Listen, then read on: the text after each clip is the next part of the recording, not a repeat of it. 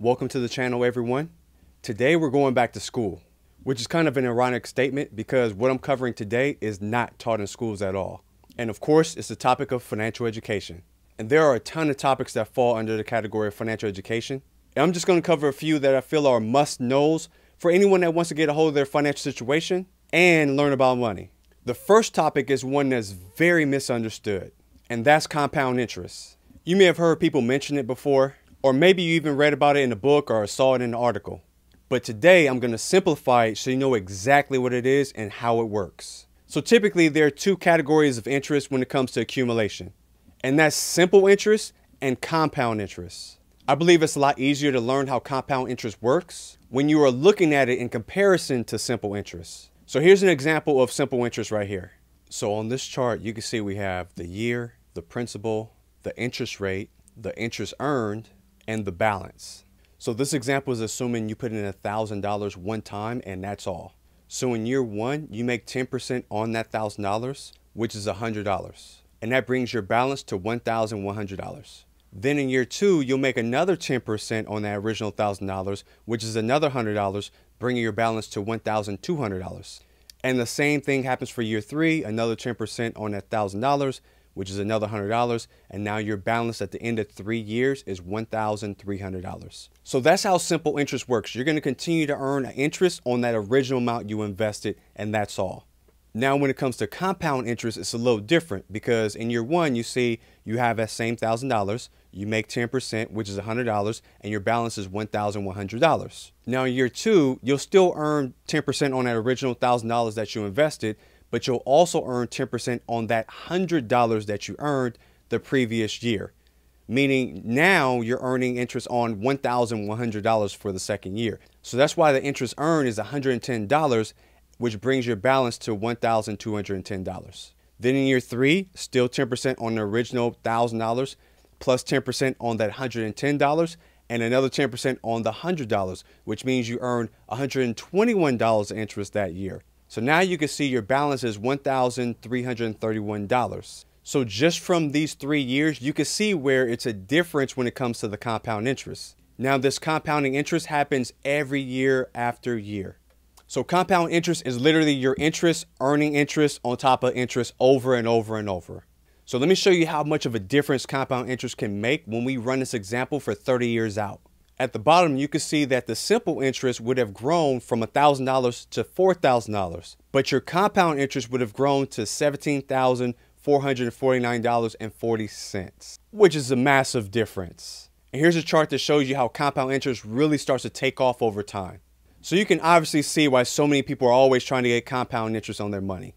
Next, I want to go over a money concept that goes hand in hand with compound interest. And this concept is called the rule of 72.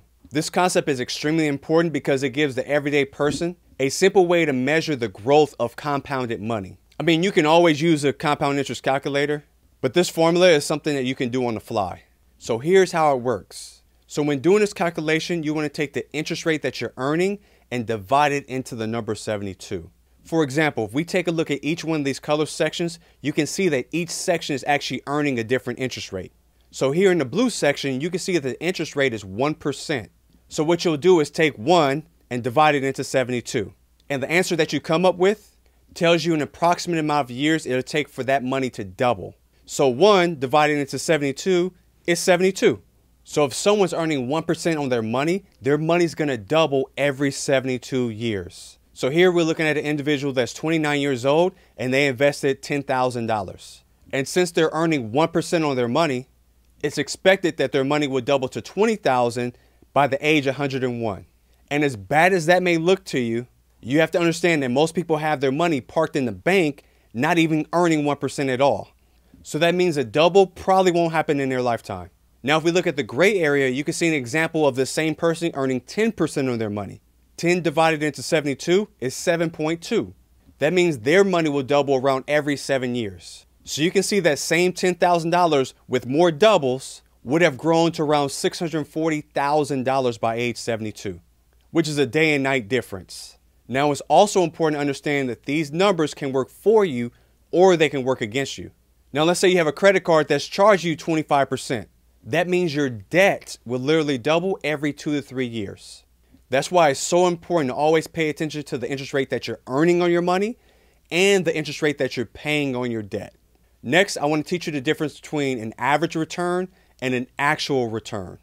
This is also important to understand because this is how a lot of people get misled and manipulated. And my goal is to educate you so you don't get taken advantage of.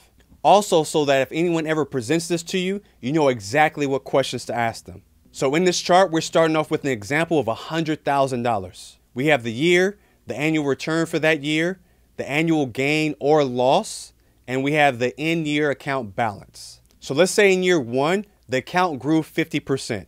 That means we would have made $50,000 that particular year, bringing our balance to $150,000, which is the $50,000 plus the original $100,000.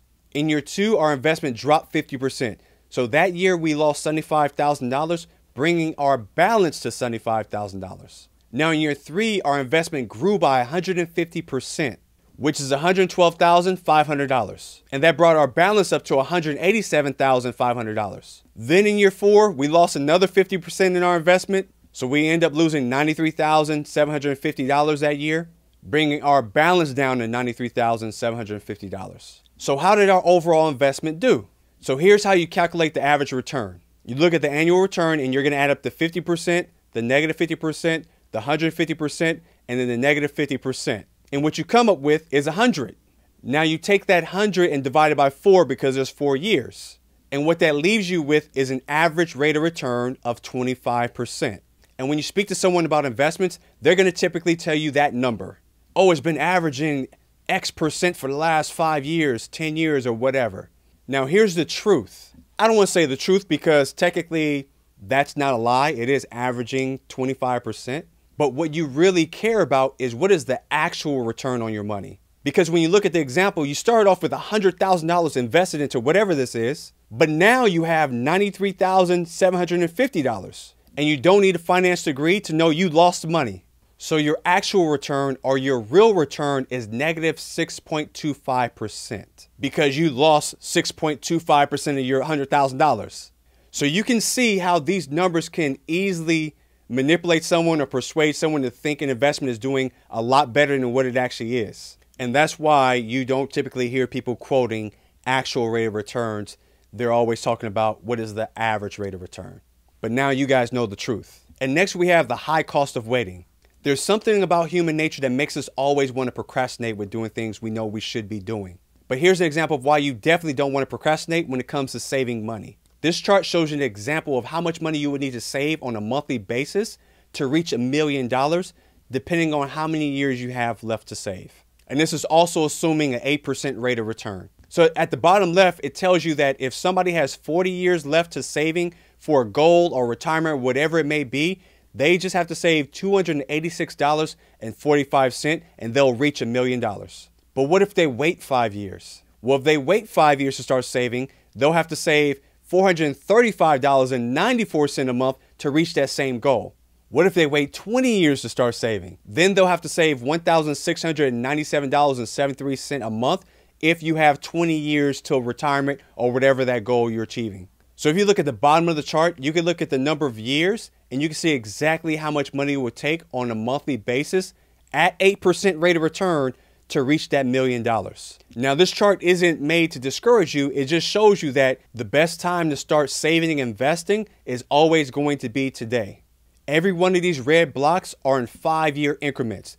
And just that 5 years alone is making a huge difference in how much you have to save every single month. So find your time horizon, and then you can clearly see how much you need to save every single month starting today.